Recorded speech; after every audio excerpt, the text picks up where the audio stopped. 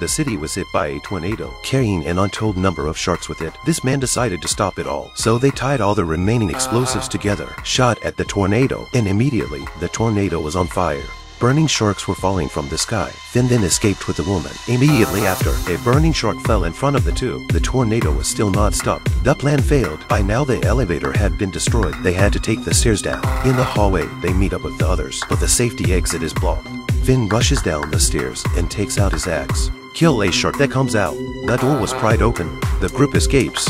Finn threw the axe and hit the flying shark. Then they escaped from the building. Outside is chaos. The mayor found the hero. Help they can't save the city. Finn suddenly thinks that if the heat doesn't work, then the cold will, suggesting that the tornado could be frozen with freezing agent to stop them from moving on. Although the staff did not understand, but still think it makes sense, the mayor immediately asked him to go upstairs to detonate the freezer. Before leaving,